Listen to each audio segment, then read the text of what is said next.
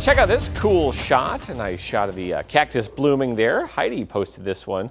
Heidi Maggio, I think is how you say her last name. She posted this to our Arizona Weather Authority Facebook page. She said, "I'm getting married soon, so maybe this would make a good bouquet." Not quite sure how you're going to hold it.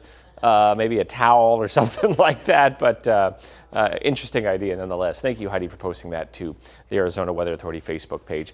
No rain or snow for today. We will see rain and maybe some thunderstorms later on in northern Arizona.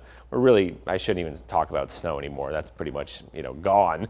The wind in the valley, that's the big question for today. We will see some breezes out there. 10, 12 mile per hour breeze. Much better than yesterday when they were sustained at 20, 25 miles per hour and we had gusts above 30. If you're doing some hiking, it's going to be a really nice day out there. 70 at 10 a.m., 73 at lunchtime, and we're going to be running about 10 degrees cooler today than we were yesterday. We're only going to land around 82 or so. I mentioned a chance for some rain. That will happen later on this afternoon. It's pretty limited, kind of up in northern Arizona, Flagstaff by the Grand Canyon Page. Maybe a thunderstorm out there, so keep that in mind if you're going to be doing any hiking or if you're going to be outdoors.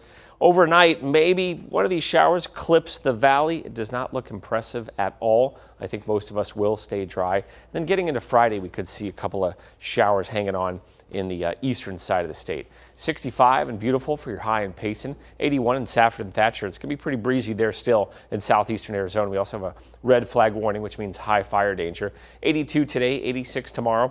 We bring it back to the 90s for Saturday and Sunday. And then this system that we've kind of been talking about looks a little more promising.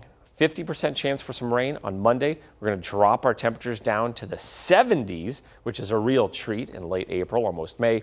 And then we'll be in the 70s for Tuesday with a 40% chance for some rain. And Javi, even the overnight temperatures are getting lower, which I like that. It feels cooler this morning. You could already tell that difference. Very nice. We'll take it. Times are changing. Thank you, Ian.